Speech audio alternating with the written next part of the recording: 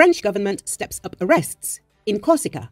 The French government has stepped up the arrests and pressures against activists who want the independence of Corsica, according to a report by the Turkish TV channel Haber Global, regarding the latest situation on the island of Corsica.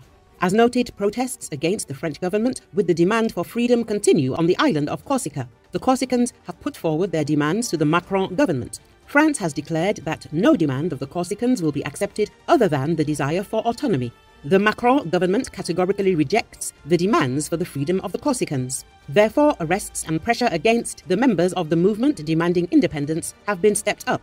The report says that while a part of the Corsican people are demanding autonomy, a large part are expressing their desire for freedom. When French President Emmanuel Macron visited the island in September 2023, he hinted that Corsica might be given special autonomy. In this regard, the Corsicans were given about 6 months to come to a common opinion and prepare proposals. The time given to the Corsicans ends in March. Next month, the French Minister of the Interior is expected to visit the island. However, on the eve of the minister's visit, the situation on the island of Corsica is tense because there is a misunderstanding between the part of the people who are satisfied with autonomy and the part that demands freedom.